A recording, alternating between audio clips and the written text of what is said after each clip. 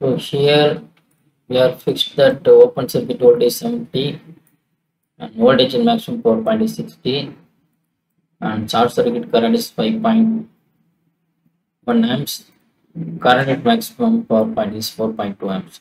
Okay, and then you ask about the voltage, right? So here you have to design 60 volt. So here you have to design 120 volt, right? So based upon that, this L and this C value going to be designed. Okay, so for that we got the design equation. So this is a boost converter design equation. So input voltage is 60 and here we are taking switching frequency is 10 kilohertz. The output voltage here we are fixing is 120 and then IOT max we are calculating based upon the VMP, IMP and the output voltage. And then here, so this is ripple inductor current detail. So this is ripple capacitor voltage detail.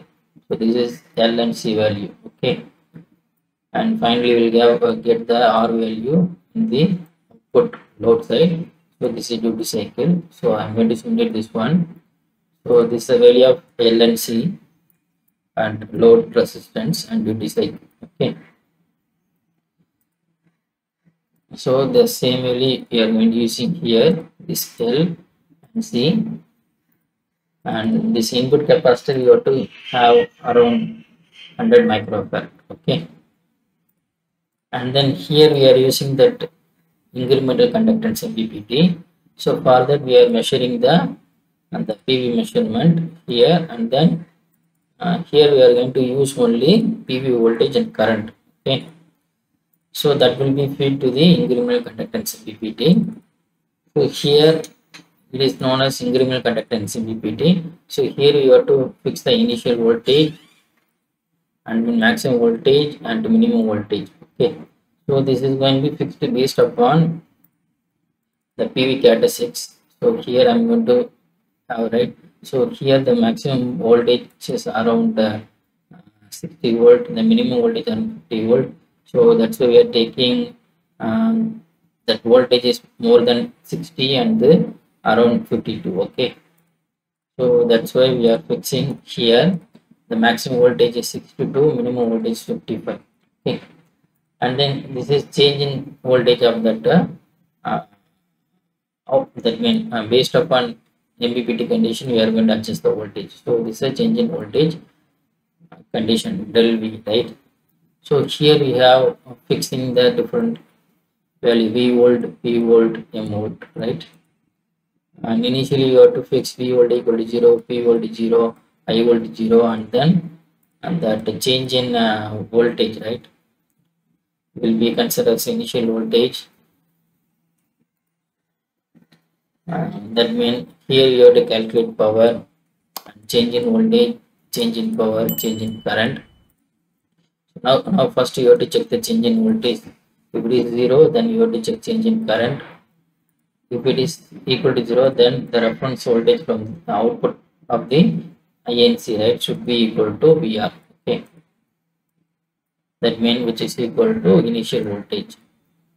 If suppose if DI is greater than 0, then you have to decrement the voltage by the amount del V, or if DA is less than 0, you have to increment the voltage by the amount del V. Okay, if this condition is not true, okay, if del V is not equal to 0, then we have to check this condition dI by dV, which is equal to minus I by V. Okay, if this condition is true, then you have to make reference voltage which is equal to VR, or else if you have to check this condition dI by dV is greater than minus I by V.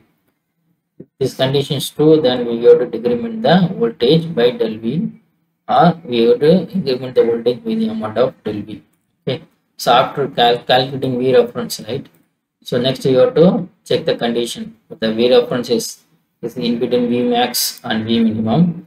If it is in between V max minimum, no problem, you have to take the value directly, or else you have to take that reference, the previous reference value. Okay, so after doing this one, you have to change the previous reference with the current reference, previous voltage with the current voltage, the previous power with the current power, and the previous current with the current. Okay, so this will be keep on executing up to getting the maximum power. Okay, that means it will provide the reference voltage. So here we are comparing that reference voltage. Okay, reference voltage with the actual voltage, and then process the PI controller. This PI controller will process a PWM generator. Here 10 kilohertz we are fixing, so it will generate the pulse. Okay, so here we need to tune this. Okay, so already we tuned that model, so we are getting around 0.9734.6. Okay, now I'm going to fix 1 1. In default it will be 1 1. So now I'm going to simulate this model. So for that means we need to tune this PA controller. So before that I'm going to simulate this model. We can check the condition whether we are getting maximum power or not. Okay, so for the condition we are getting the maximum power. So but even though we need to tune accordingly, right? So for that, so I'm going to click this one, PA controller, and then go to tune, right? Click tune button. So before that you go to use the fixed load condition. Just you go to fixed load condition and fixed irradiation condition. So now I'm going to for tune. Okay,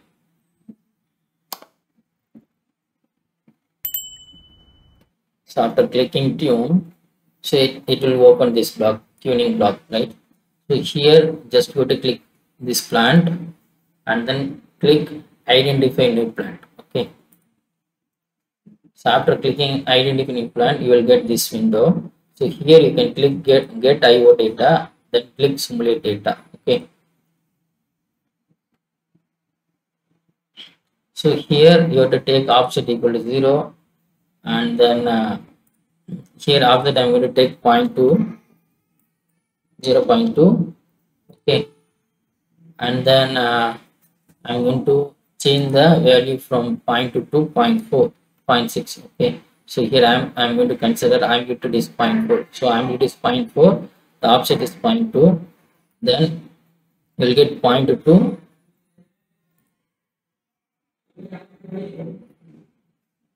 So 0.2 to 0.6 step, right? So we are giving the input to the system is 0.2 to 0.6. So from 0 to 0.4, the input to the system will be 0.4.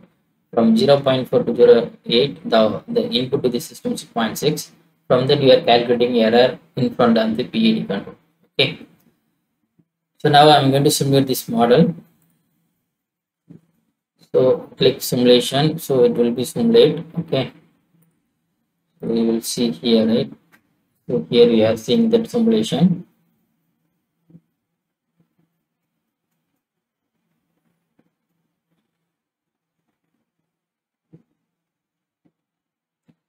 So it will simulate for 2 times.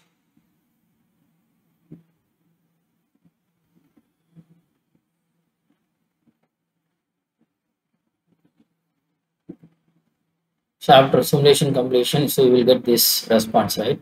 So next you go to apply and then close. So now I'm going to use this one pole method for identification purpose. Okay, or else you can use different things. Okay, you can use 100 diameter pair everything. So I'm going to use 100 diameter pair. If click on 100 diameter pair, so this is a transfer function of this our system, k divided by d omega square x square plus d theta d omega s plus. So we have to tune this system not to get the k d omega square theta d omega, right?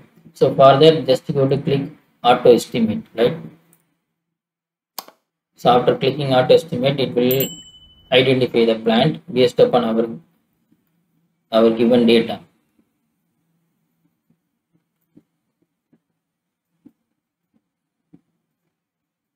So now you can see that. So the blue color is identified plant, right? So after that you can see that, so this is a k value, right? K d omega theta for the transfer function. So this is the transfer function. So for the transfer function, so you will see that, so value k d omega theta. Okay. So next you have to apply this one. So after apply, so you will see that, so this is the response of the actual system. So this is the that solid line, nothing but that tuned response, right? So here I am going to use the value as it is. So now you can see that this is the value of kp and ka here. So I am going to use that value as it is, and then I am going to test the model. Okay. So now you can see that the value changed here, right? Okay. So now I am going to test the model, simulate the system, and then check the response. So now you can see that the system having some response, right? That means it have a delay, right? So next time I'm going to adjust this one.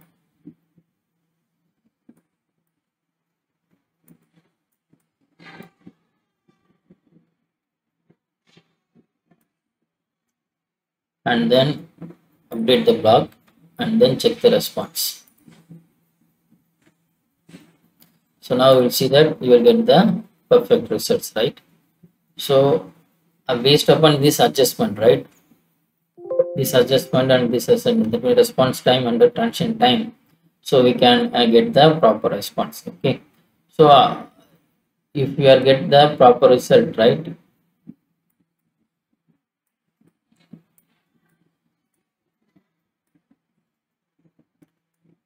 So you can tune again and again, right? Now to get the result, proper result, and then you can check the detail here, right? So for different value, you will get a different response, right? So you have to adjust the value accordingly, and then you will get the proper result.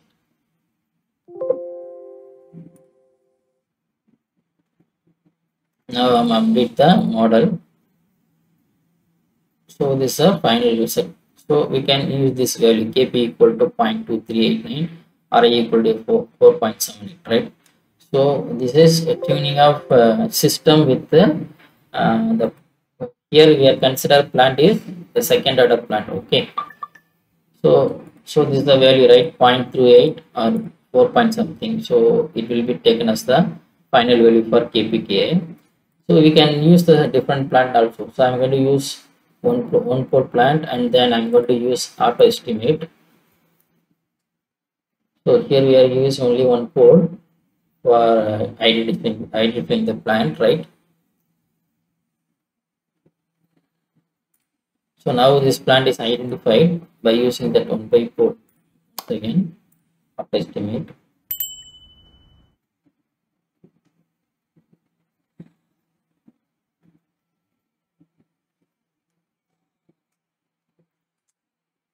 So now this systems identified. So here you can see that this is the transfer function for a 1 pole transfer function. So here the value of k is there. So this is k and this is t1. Okay. So we can use the same concept also. That means we can use this 1 pole transfer function model, and then we can, so this is a tuned value. So I'm going to update this model in the PED tuner. So here you can see the changes in the system.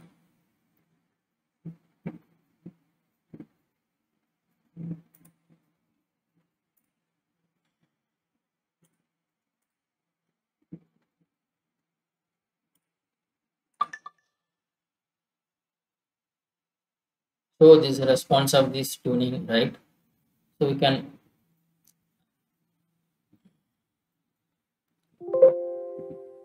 can retune that model. Okay.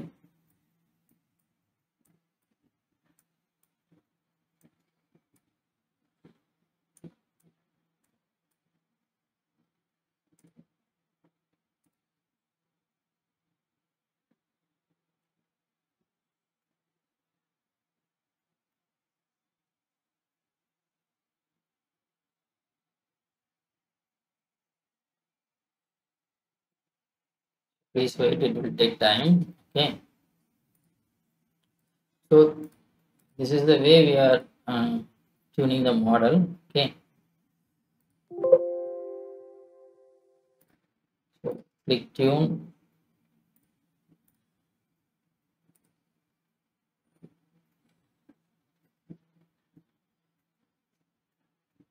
So it will open this model and then go to identification viewplant and go to get IO data.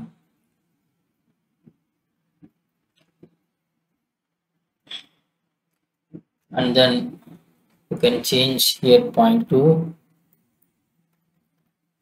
and then here you just change this 0.4 and then simulate the model. Okay, so it will simulate the model and identify the data.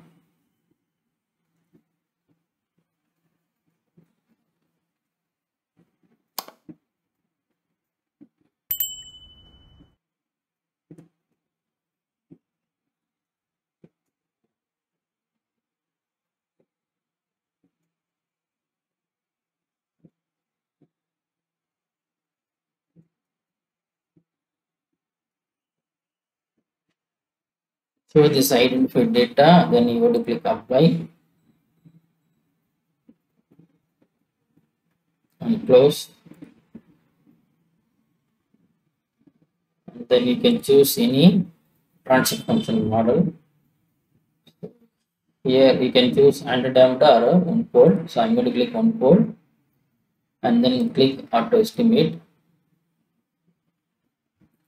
So you can use one pole method or under diameter transfer function method to identify the data. Okay.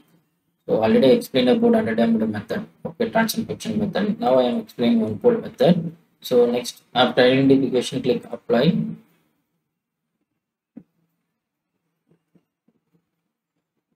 And then click PID tuner. Okay. So this is a block response. This is a tuned response. Okay. So now I'm going to update the block and then simulate the model. So you can see the response now. Okay, this is the response. Next I'm going to tune this model.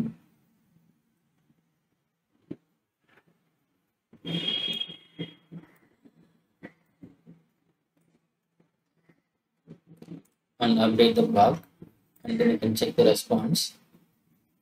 So you will see that the proper response, right? So while updating that value, so the value will be updated here, right? That KPK will be updated here, right? So you can use that value, right? Next time I'm going to click this OK. So by using this method you can tune, and then you will get the value of P and T1, right? Transfer function. And also you can choose under diameter pair and then you can tune, and then you will get the transfer function of that model. Okay. So after tuning, right, next we go for testing. So here I'm going to use the variable resistance, variable irradiation concept. So every 0.2 second I'm going to change the irradiation from 1.8, 0.6, 0.4, and then you have to check the results.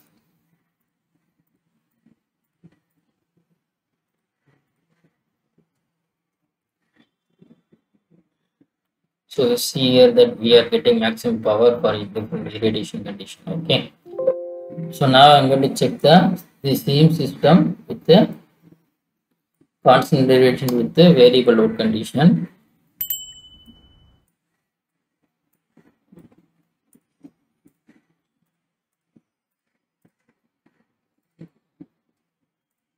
So here I'm going to simulate.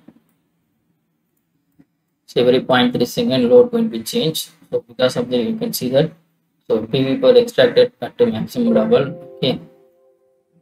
So you can see the different variation in the PV voltage, boost converter output voltage, PV current, boost converter output current, PV power, boost converter power, right? So it always extracting the maximum power with the change in irradiation condition as well as a variable load condition. Okay.